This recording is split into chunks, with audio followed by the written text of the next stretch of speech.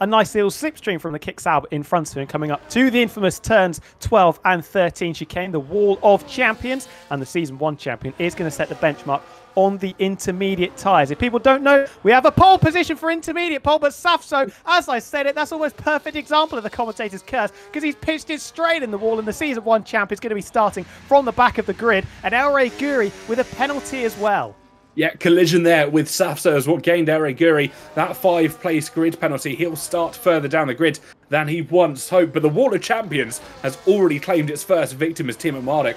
Of course, Season 6 champion tops the timing sheet at the moment for the Williams reservist. Meraki, their teammate, down in P13 as Hayden Gullis retires. I'm assuming in a very similar situation to Safso. As you can see on the track map at the bottom of your screens, it's as you exit the Wall of Champions, Tesla decides he's had enough. He's gone quick enough to get through to the Q2 session, and Emphatic dives into the pit lane to finish off. So both V-Carbs will be starting from the back of the grid, and will be going again if they can make it to the line with 5 seconds to go. That Alpine will just manage by the skin of their teeth to get one final run as the Haas car of Daddy flies into the grass and the gravel at turn 1, avoiding the Ferrari as well, who did a very similar thing. But it will be the Alpine of Ultra Killer that gets to go again. Unstop Rob tapping the barrier and invalidating their lap. That will be P16 for Unstop Rob.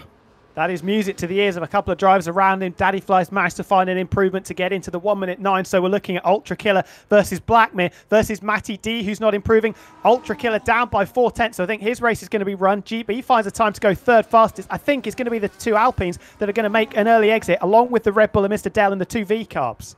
Yep, it's going to be an interesting one to see how this pans out. Ultra Killer has got one heck of a challenge on his hands as he goes down towards the chicane. He's not improving. He's a spin out as well. He's into the wall. It's both Alpines that will be knocked out here in Q1. Big name's going to be in very, very much trouble here, because Test Will has gone into 4th as well on a 109.1. Emphatic, like you said, on a 9.3. Tiamat Marduk now pushed to the brink of being knocked out. He has gone again, currently on a 109.5. Needs to find a few tenths of a second. Reigning champion El Rey Guri in 9th at the moment as well on a 109.4. But is that a couple of drops of rain? I think it is. That could save Tiamat Marduk's bacon. Yep, it certainly is rain coming in. Daddy Flies retires. He decided he cannot go quicker. And that guy Vince would have been hoping that the rain came in just a few minutes earlier. The rain is going to come thick and fast now in Canada. And surely drivers are not going to be able to improve as long as that DRS gets disabled within the next few moments. Sir Dogan, though, deciding he still can put pedal to the metal and go through Sector 2 here without a care. I wonder how committed he's going to be as he heads through turns 8 and 9.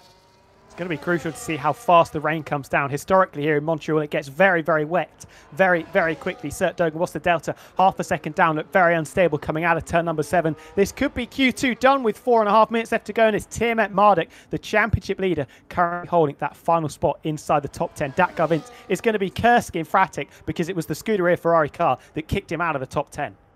He certainly will be. There'll be lots of, banter and jousting amongst the drivers. DRS still enabled here on the Grand Prix circuit in this qualifying session, so maybe someone might be able to put on a set of inters, go for a last gasp hurrah, but I don't think it will be for long as drivers do start to retire from the session. Lolly Nova and a few others to boot as well. They'll all make their way back into that pit lane. Tiamat Marduk not improving this time out, unsurprisingly, after invalidating his last run, but he will be saved by God's graces as the rain does fall here in Montreal. And that is, of course, us done for qualifying 2. And we have the 5 drivers that will be making way as the rain pays a visit in the latter stages of qualifying for the 3rd week running. And it's going to be Blackmere who failed to get a time in, Matty D13, Daddy Flies, Sert Dogan, and Dat Guy Vince in a qualifying session that had so much promise after Q1. He'll be bitterly disappointed to end up only 11th. Up towards the final chicane. This is the first opportunity to see if one of the world champions is going to be dragged into the Wall of Champions in the wet weather conditions. El Rey Guri negotiates it nicely and pulling gears up to line, keeping all the way over to the right-hand side. Short run to the beam. It is a 17-7 for everybody to chase.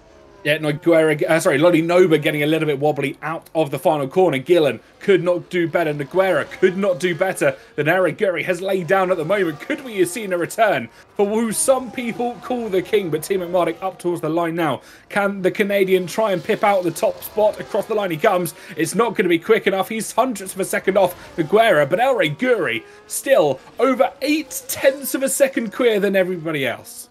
who stands just slightly in front of him. But it will be GB that starts on pole position for the second time in his Creator Series career. Nogueira will start in P2 alongside him, and it will be a battle down into turn number 1 to see who can pip it out and start the lead of this Grand Prix out of turn number 2.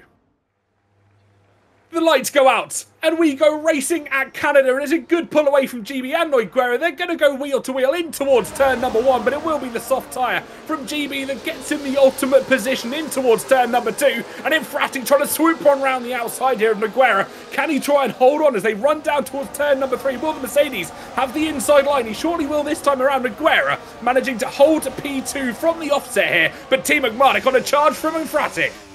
Ben looking for every opportunity to try and relegate the Ferrari further down the field after starting from 3rd position. Just about keeps it within track limits. He's going to swoop around the outside on those red striped soft compound tyres. Thank you very much. And from 5th on the grid, despite having ice cold soft compound tyres, Tim McMartic is up into the podium places straight away. Now it's Meraki nibbling at the heels of the Ferrari of Infratic, but unable to make his way past.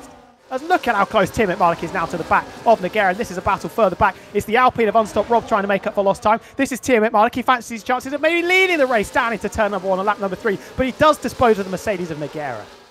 Yep, DRS, of course, being activated at the end of lap 3. He will have that rear wing open. He moves towards the outside line, and with the rear wing open, that straight line speed being considerably improved this time around, Tim McMartic will take us onto lap 4 here in the lead of the Grand Prix. Nogueira will just have to settle for P3 at the moment.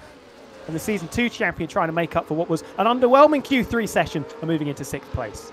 Yeah, wet conditions are favouring Mr. Dale with the 34th DNF of his career, and it's a safety car here in Montreal. Lap 4 of 70, and the Red Bull driver drops it at the exit of turn number 4. Not what he would have liked to see, and we're down to 19 almost immediately.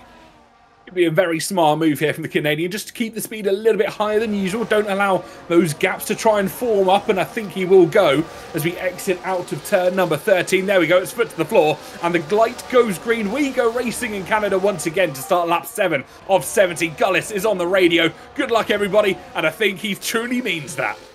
Becomes beckoning. Meraki thought about a move on Alex Gillen there as they headed into 12 and 13, but the Williams will just have to wait for the time being. Araguri with the overspeed to the inside line, goes past Nogueira and up to P3. Yep, Tim McMartic almost under pressure as well, down into the braking zone. As look at the speed that GB and Araguri were carrying up to the back of the Papaya car. We could be 3 wide down into turn number 1 as drops of rain start to appear on the camera lens. Which way is Tim McMartic going to go? Which way is GB68 going to go? He has to go defensive because yeehaw around the outside goes Araguri. Just enough space left for the reigning champion, and he pushes GB down to 3rd. The master of the rain, Araguri, managing to get a position there when they're still on the slick tyres into turn number 2. And he now has the Canadian in his sights. The lead of the Grand Prix is beckoning, and we know just how quick he's been when the rain starts to fall. Matty D being the first driver into the pit lane for the green-walled intermediate tyres, and Rob's ended up in a wall. Well, I think he's retired intentionally there because the car is moving, so his wheels are all still on the wagon, but he have got a safety car. That is not going to be good news for Matty D13, who was trying to steal a march on his opponents by pitting for intermediate tyres 1 lap earlier, but it does mean that everybody has their blushes spared, and they can box at the end of this lap for a set of the intermediate tyres. Ricky 03 could be left in a little bit of trouble because I think he's going to have to queue behind his teammate, and the same could be for Test Will. He puts his foot to the floor and the green light flies, and we're going to go racing once again in Canada. Tia McMartic from Gurry from GB. And I think Araguri not standing on ceremony here. He thought about a move into turn 1, but didn't necessarily have the traction. You can see how filled up the battery of Araguri is as he moves to the inside line here for turn number 1. He'll have the outside for turn number 2, though, with the Red Bull. He gets the move done, but he doesn't as Tia McMartic tries to hold it, but swooping around the outside. He's gone deep. He could allow GB through if he's on the traction, but GB couldn't quite get the pedal to the floor as much as he would have liked. Way too late on the brakes and almost allowed the Aston Martin of GB back through. Elray all over the place here in his attempts to get past Tim McMartin of the championship lead, and they're going to duel now down into turn number 6. Not a lot of traction here in the dry. Going to be even worse in the wet. Can the Red Bull force his way past Tim McMartin, who's drifting on the exit? Enter GB68 in this battle as well, and it could be from 1st down to 3rd by the end of the straight for Tim McMartin, but just chops in front of the Aston Martin.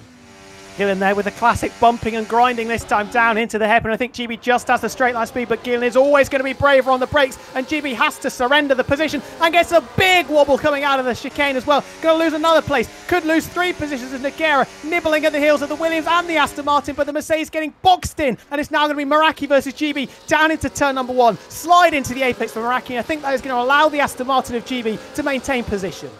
As we head later into this race, but Alex Gillen looking very, very racy in these damp conditions. He's got Timo Modic on strings as we head down towards the hairpin. Once again, he's got the inside line. Alex Gillen late on the brakes. Is he going to be trying to force it down the inside? He locks the rears ever so slightly, but Alex Gillen, can he get the traction down? Timo Modic, both of them sliding out, and it is the Canadian who's going to come out on top in the form of Alex Gillen.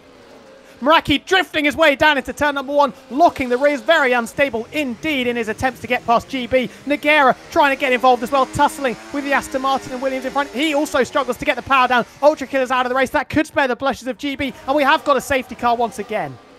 And it is foot to the floor. The light goes green and we go racing once again. Eric Guri with Alex Gillen chasing him down. But Tim and Mardik will be wanting to come through on tow. It's Meraki who thought about a move on GB as Savso off the safety car restart is already up another position.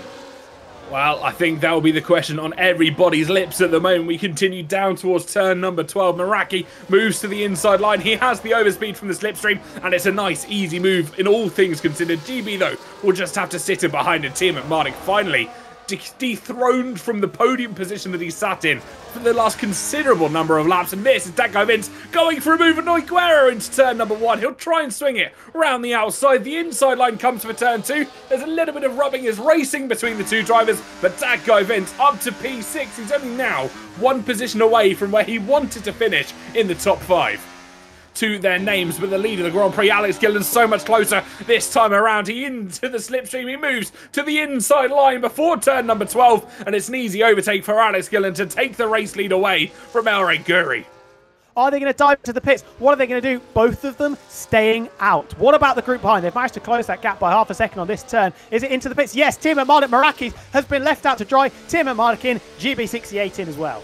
Wow, Tim and Modic and GB the first to bite the bullet from our front runners as things stand. Let's see what tyres they do go onto. It's mediums for both GB and Tim and Modic. Ferrari further back, that'll be Infratic coming into the pit lane to get a fresh set of tyres, and it's also medium for the Scuderia Ferrari car. Very short pit lane, remember, so that might save Meraki's bacon. Over the line we go with GB and Tim at Mardik. Where is that bright blue Williams of the Season 4 champion? I think Meraki is just about going to hold on to track position. Yes, he is. Meraki staying in 3rd position. That undercut hasn't worked. Tim and Mardik skating round turn number 2 as Nogueira spat out from the pit lane, almost into the path of the McLaren. Eric Guri will have some relief, though. He'll get the DRS from the laps car as they go past Blackmere. I think Blackmere will let Alex Gillen go as well. Back onto the racing line for the Scuderia Ferrari. And it's Eric Guri. Oh, it's into the wall from Blackmere. Deja vu from the previous lap. The Ferrari almost ending up upside down coming out of the final chicane. We have a virtual safety car. It's not a full course safety car, so that will be music to the ears of Elray Guri and Alex Gillen because they can keep the advantage they've got. Will anybody chance it for a pit stop? There's a big gap from Infratic back to Test Will, and then Test Will back to Ricky. Does anyone fancy a set of soft compound tyres if this VSC stays out for long enough? He slams it into the barrier. Got to be careful that the leading contenders don't smash into the back of him. And there's, I think that's GB68 having to negotiate the Ferrari that was stopped on the road there. Out of the final corner, maybe intentionally, he's going to take it right to the line here. When is he going to put his foot to the floor? Damage. There's wing damage in the background somewhere. Guri's going to take it to the line. He puts his foot to the floor. The light goes green, and we go racing once again. Guri from Gillen, from Meraki. Look at the car park in turn 1.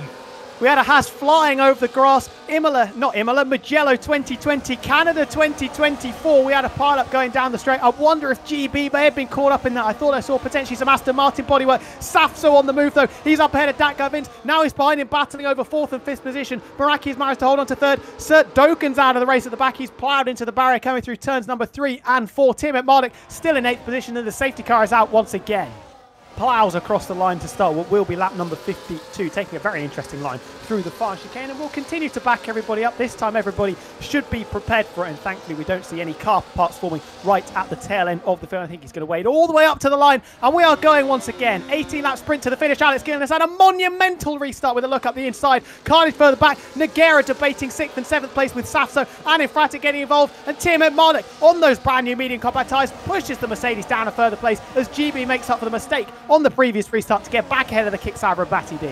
Good restart from Ben Daly there, immediately trying to put pressure on Safso. He goes down the inside, he'll have to switch around the outside. Safso later on the brakes, the Season 1 champion not wanting to let it go too easy, but Timo Mardik on the fresher tyres, easy move in the end. Noguera trying to squeeze through past the V-car, but GB wants to follow through as well.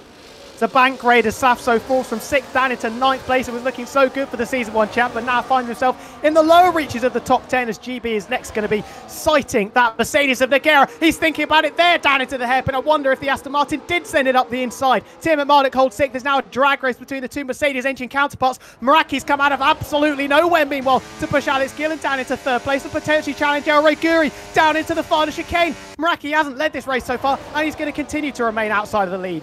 Once we see that checkered flag, there's moves being made further back. Ricky past Matty D, and it is a little bit deep from Guri. Could Meraki get the traction here? As DRS will become a factor for him. He'll be in the slipstream as they run through turn number 11, down towards 12 and 13. And we have a new race leader and team radio for Meraki. Alex left me plenty of room there. Fair play. Meraki leads us on to lap 54 of 70.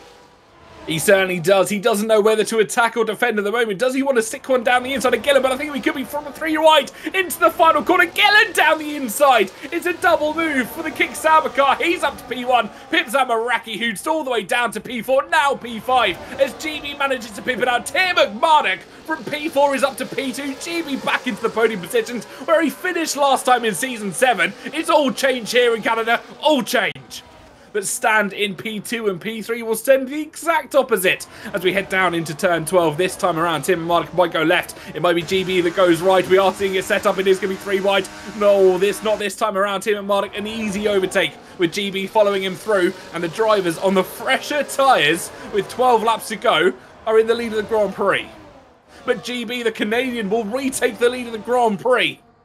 Tim Marduk almost, and there is contact between himself and Alex Gillen, shifting over on the straight on once again, always entangled and entwined with each other, Tim Marduk and Alex Gillen, and that is a race ruiner for the Kick Sauber as he picked up damage from Tim Marduk coming across to try and block the Kick Sauber, and almost this has all come up GB, it's come up trumps for him, he's been gift wrapped this race, he's just got to try and open it in the remaining 10 laps. Is in 50% of you at home. No. Oh, it's a 3-second penalty to GB for track limits, but he's got half a second to try and contend with. Over 7 more laps of racing. He's got to try and pull a gap now, and Tim Marduk will be trying to egg him on, or will the McLaren try and chase him down for the lead of the race? But I think it could be too little too late. He's 1.7 off the back. We have Testwell retiring. I think it could be too late for a safety car, but no, it's not. It's brought everyone back into contention, and this surely is race over for GB. That could still go on to win the race. It's not over until the fat lady sings or the checkered flag flies here in the Crate Series, and GB has put his foot to the floor. That light will go green, and we will go racing for lap 69 of 70. 2 laps to go, just over 5 miles to contend with. Will it be GB? Will it be Timo Marduk? Or will El Guri get the victory here this afternoon? They'll all get the rear wing open. Can El Guri, though, get the traction that he would have liked? The rear wing waits patiently to be opened. There we go, released like a spring, but I think he's too far back on this occasion. It is surely going to go the way of Timo Marduk. GB might get it on track, and I think Timo Marduk is going to let him do it. GB will cross the line, but with penalties applied to his name, Timo Marduk will take win number 11 in the Creator Series. El Guri gets a podium. Meraki will join them on it as well.